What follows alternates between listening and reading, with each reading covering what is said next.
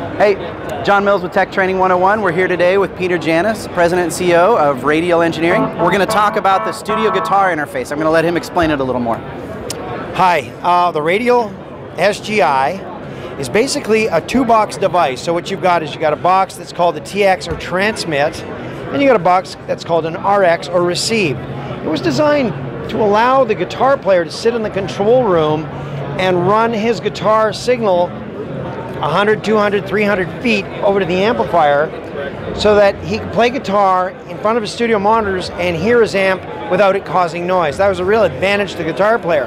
Well, all of a sudden we found that a lot of players, especially in church market or else on stage, started to use these for a whole bunch of things because it lets you take that guitar signal and run it a long distance without any noise. That's such a huge advantage, and also you don't lose any of the fidelity of the guitar.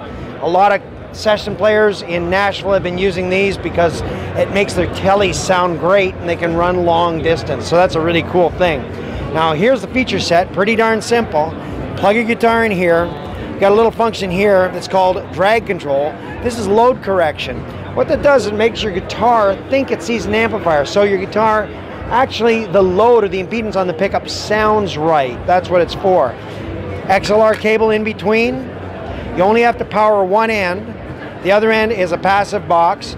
So transformer isolated at the receive and transformer isolated at the transmit. So transmit and receive has got transformers to get rid of noise. And there you go, you plug that into your amplifier. It's as simple as that. How well does it work?